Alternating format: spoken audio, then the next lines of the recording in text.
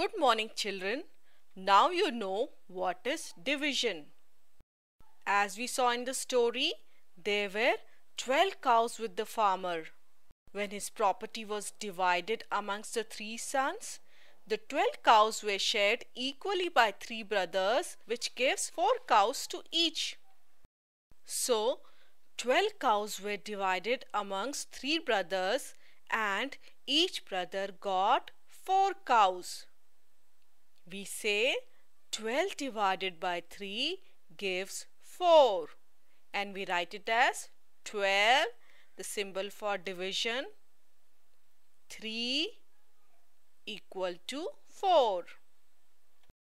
Let us try to divide 12 cows equally amongst 3 brothers once again. There were 12 cows with the farmer. Since we want equal share for the 3 brothers, let us take away a group of 3 cows, that is 1 cow for each brother.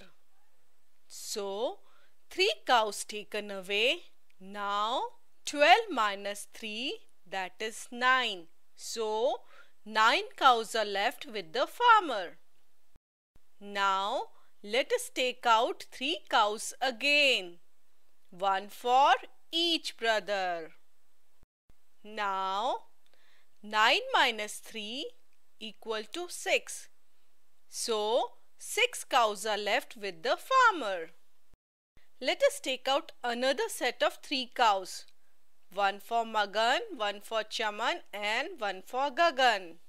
Now, 6 minus 3 is equal to 3. So, 3 cows are left with the farmer. As 3 cows are left with the farmer and 3 brothers are there, we can take away a group of 3 cows again. So, let us take out a set of 3 cows. 3 minus 3 is equal to 0. Now, nothing is left with the farmer. He gave away all the cows to the 3 sons. Look what we did. We took away 3 cows, then again 3 cows, then again 3, then again 3 cows. So, 4 times we took away 3 from 12. That is, we subtracted 3 from 12 4 times. We repeated the subtraction of 3 from 12. Or we can say that there are 1, 2, 3, 4. Yes, 4 groups of 3 cows.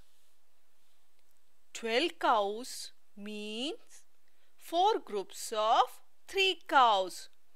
So, there are 4 3s in 12. See?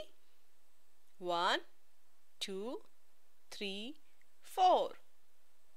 Thus, 3 brothers got 4 cows each. How? From each group of 3 cows, each brother received 1 cow.